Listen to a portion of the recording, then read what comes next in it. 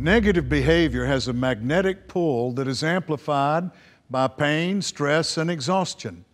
As Pastor Gavin Adams noted, when you're in pain, the desire for relief can be stronger than the results that the relief may bring.